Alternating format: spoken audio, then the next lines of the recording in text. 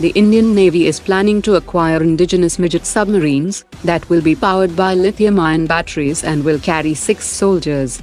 After the initial prototype is approved, there are plans for the Navy to buy a few dozen such Midget submarines.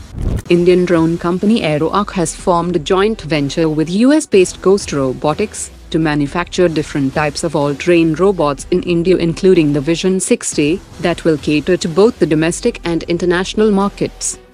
The Indian and Vietnamese armies have started an 11-day military exercise in Vietnam, under which they will rehearse new tactics, techniques and procedures.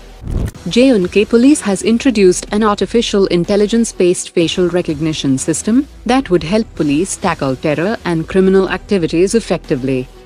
After reports that a tunnel had been discovered near the perimeter wall of the Hindon Air Base, officials have clarified that the security of airbase remains intact. The pit has been temporarily filled with mud, and the reasons behind the hole is being investigated by the local police.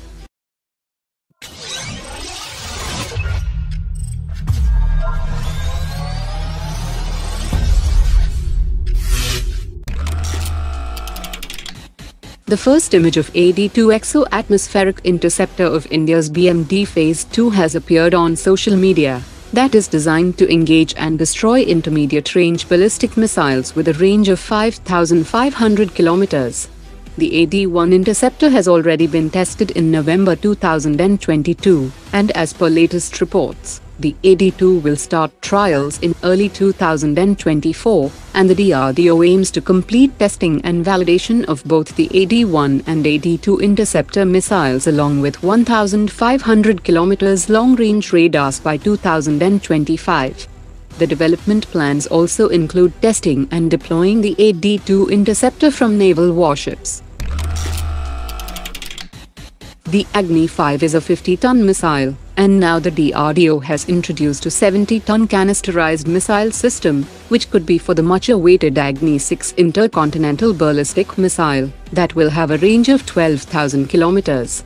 A newly released picture shows a big 70-ton system on a special fixture for storage and transport, and the canister also has a fake missile to mimic the real system, which also points that India might have secret underground structure with fixed ICBM launchers.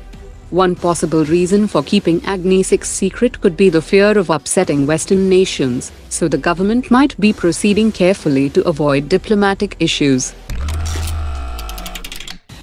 Indian Air Force officials have started discussions with the Ministry of Defence to determine the future course of the 114 MRFA tender.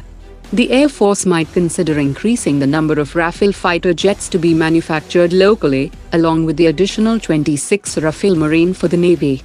Dassault Aviation has proposed to take complete ownership of Dassault Alliance Aerospace Limited and establish a fighter manufacturing facility in India for both Indian Air Force and exports, but Dassault Aviation requires a firm order commitment from the Indian Air Force before proceeding with the RAL acquisition.